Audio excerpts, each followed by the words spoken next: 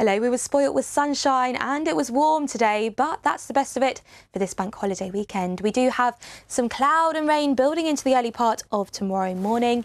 It is going to be quite wet to begin with. We could have some mist and murk around, staying mild overnight though at around 10 or 11 Celsius. The clouds should break away though to reveal some sunny spells for some of us, but we've also got these sharp showers. Could have the odd rumble of thunder mixed in with those too. Highs tomorrow of around 17 to 18 Celsius. So it's the sunglasses on, umbrellas up kind of day, and more of the same really on Bank Holiday Monday, more unsettled into next week.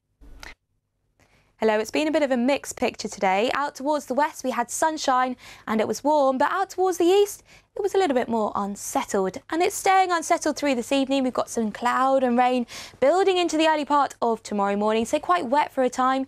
We could have some mist and fog to start the day, especially over higher ground.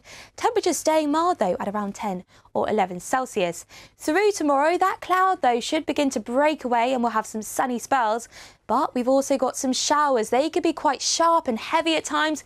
Could have the odd rumble of thunder mixed in with those too. So if you are heading out to Radio 1's big weekend in Luton, you might want to bring your welly boots and your sunglasses. Temperatures will be around 17 to 19 Celsius. More of the same really on Monday. We've got some sharp showers in the forecast. Could be thundery at times, but some sunny spells in between. But it's certainly more unsettled into next week.